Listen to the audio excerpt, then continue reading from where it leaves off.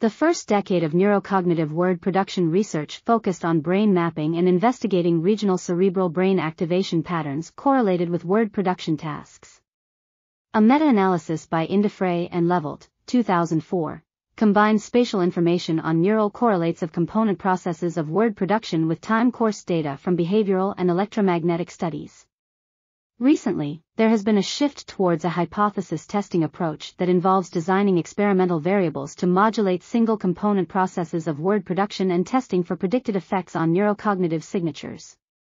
The time course assumptions of eIndefrey and Levelt, 2004, have largely been confirmed with minor adaptations, while the brain structure/function relationships proposed by eIndefrey and Levelt, 2004, have been refined to include a more precise role for subregions of the left inferior frontal gyrus and a probable role for the inferior parietal cortex in word production.